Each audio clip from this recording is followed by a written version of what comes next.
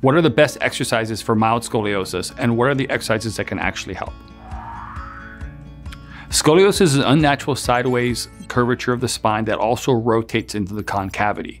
This rotation is what makes scoliosis unique as opposed to just being bad posture or being out of alignment. The part of diagnosing scoliosis involves further classifying based upon key conditions or variables, typically the patient's age, the condition type, the curve location, and also the severity. Mild scoliosis patients have a Cobb angle that's measured between 10 and 25 degrees. So this 15-degree window, whether it's 11 degrees, 15 degrees, 24 degrees, will all be considered mild scoliosis. Now, a mild scoliosis has a relatively low risk of progression during growth, but there's still a risk of progression, meaning we think about 30% of these cases will progress every single time a patient grows. In the adult stage, we believe curves progress, but relatively slow. The average 50-degree curve progresses 1 degree a year in the adult life. So a curve that's considered mild may progress a quarter degree. A quarter degree year to year to year isn't a lot, but over 20, 30, 40 years could be significant. So when we measure a Cobb angle, this is the way we actually determine the size of the curve. And this is a key piece of information that we actually shape the care plans around when we actually take care of scoliosis. Cobb angles are actually measured from an x-ray, and it tells you how far or how big the scoliosis actually is. And the higher or the bigger the angle, the more severe it is. So a mild scoliosis, like I mentioned, will be between 10 and 25 degrees, moderate to between 25 and 40, severe is typically 40 plus, and very severe is something I like to say is 80 plus degrees. So where a scoliosis is actually diagnosed doesn't necessarily mean where it's going to stay. So a scoliosis that is mild could become moderate, and a moderate scoliosis could become severe. And this can worsen over time, like I mentioned, either during growth or just with gravity over time during the adult stage. How severe a scoliosis is typically means how we actually go about treating it. As curves become more severe, we typically need more aggressive and more invasive treatment.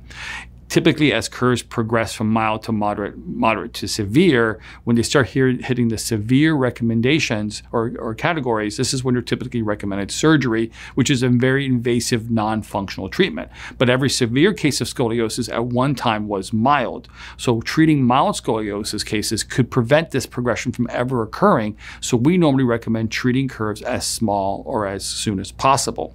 Now, exercises could be a form of treatment for treating mild scoliosis.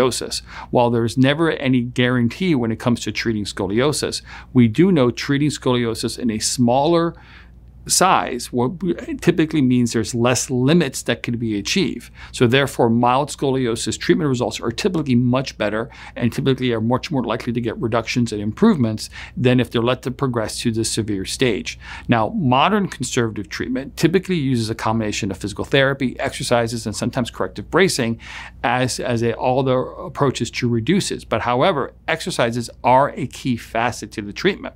Now, we know exercises can help mild scoliosis not by just helping maintaining the strength and flexibility of the scoliosis, but it can also help strengthen muscles that can be helping stabilizing critical areas of the scoliosis to try to slow down or stop progression.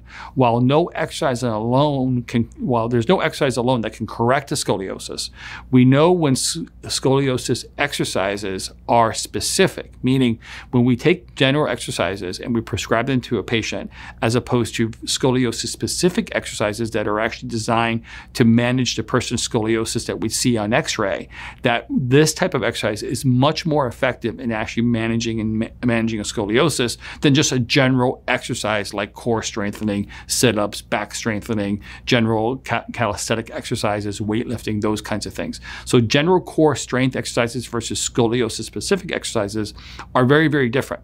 In order for a scoliosis exercise to be considered scoliosis specific, it must be designed based upon what we see on an x-ray.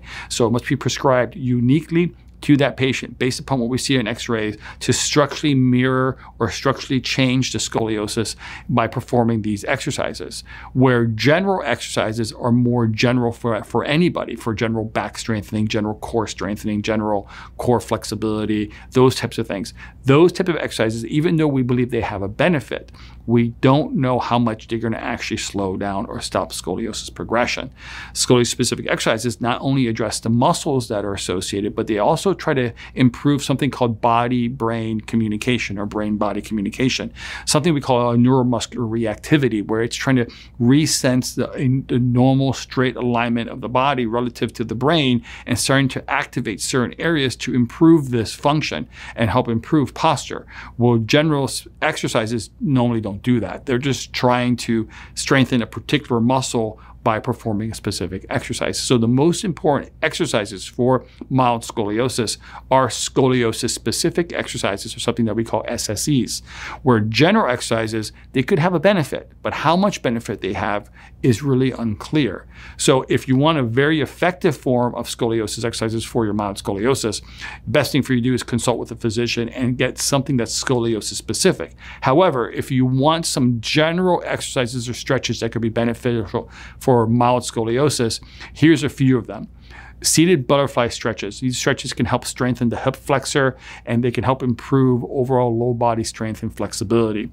Cervical flexion exercises help stretches the muscles of the neck and the cervical spine, and they can help you support the weight of the head over the torso to help achieve better balance. Lumbar extension exercise is very similar to the cervical flexion exercises, but it's mostly for the lumbar spine. And it's to help keep the lumbar spine strong and flexible, because the lumbar vertebra actually bear most of the weight of the trunk. So therefore, keeping this area strong can help prevent the body from maintaining and helping maintain normal posture. And also, chest expander exercise can help maintain a normal thoracic curvature, meaning kyphosis. This normal thoracic kyphosis is important, especially for thoracic scoliosis cases. So we know the best exercise for mild scoliosis are exercises that are prescribed specifically based upon the curve presentation on an x-ray. This is called a scoliosis-specific exercise. These are by far the best, but they must be individually prescribed and must be individually taught based upon what you see on the x-rays. Other types of x-rays, general exercises, can be beneficial, but they're normally just general exercises to help improve core strength and well-being. Now, there's one other type of exercise, and we call this isometric exercises, and these can be done asymmetrically based upon curve presentation. And here at Scoliosis Reduction Center, we use all three.